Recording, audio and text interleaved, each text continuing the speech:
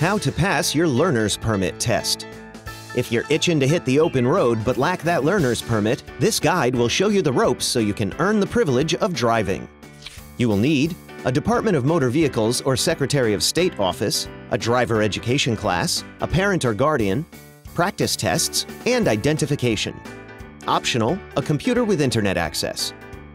Step 1. Visit your local Department of Motor Vehicles or Secretary of State office and get a driver's manual to find out what you will be tested on. Manuals and practice tests are usually available at the DMV or Secretary of State website. Step 2. Attend a driver's education class either at school or through a licensed company. Go online to find a driving center nearest you. Step 3. Have a parent or guardian drive you around and demonstrate some of the scenarios demonstrated in the practice manual. Step 4. Study with your friends or have a family member quiz you using the manual and take several practice tests before returning to the DMV office. Step 5. Remember to bring identification, such as a birth certificate or passport, to your exam. Step 6. Stay calm and read each question carefully. If you don't pass, you can retake the exam until you succeed in getting that learner's permit.